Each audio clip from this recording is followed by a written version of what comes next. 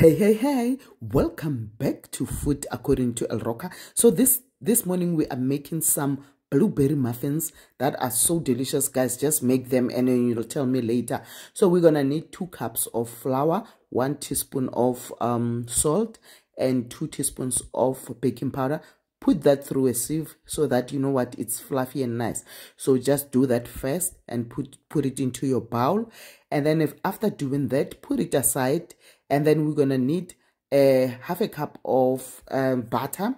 I made sure that butter is soft. If it's a little bit still, hard, you can put it a little bit for 10 seconds in the microwave, and then you're gonna use your hand mixer to fluff that up. And then we're gonna put 3/4 cups of castor sugar into your bowl, into that butter. And then from there, you're gonna mix that up and fluff that up until it's mixed and fluffy.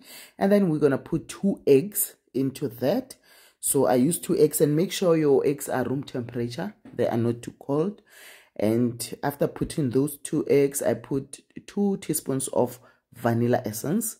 That will give it a nice flavor. So I put some vanilla essence in there, and then I'm gonna beat my mixture with a hand mixer to make sure that it becomes nice and soft and fluffy.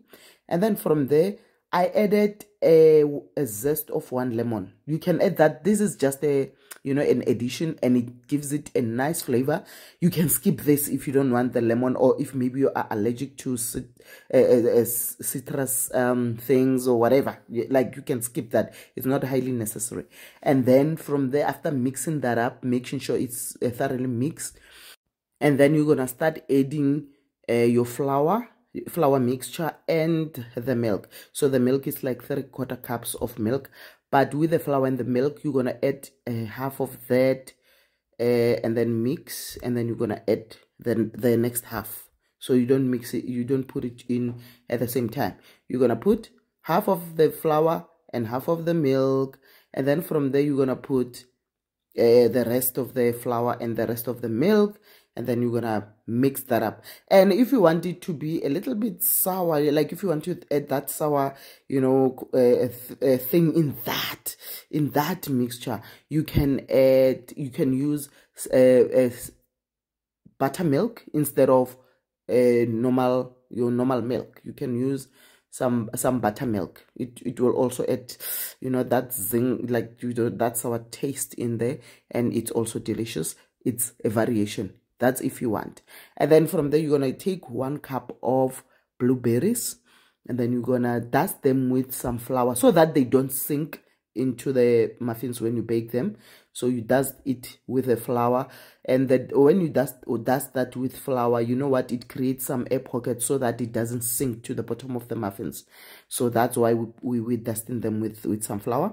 And then you're gonna add your blueberries in there, and then you're gonna fold them in. Don't overmix, just fold them in there and make sure they are evenly spread. And then you're gonna start putting your mixture into your muffin tin. That's what you do. And then I put a little bit more of the blueberries on top, just so that I have more blueberries on top, so that they show up on my muffins. And then from there, you put it into your oven at 180 degrees top and bottom elements for about 20 minutes, or until they turn golden brown. You can test it with a knife. You can just put your knife through that. If it comes out clean, they are ready. So guys, I hope you're gonna enjoy this recipe and try it out, and please comment and let me know how you found it. And if you haven't subscribed, please consider subscribing. Thank you so much for coming back and watching this video. Till the next video.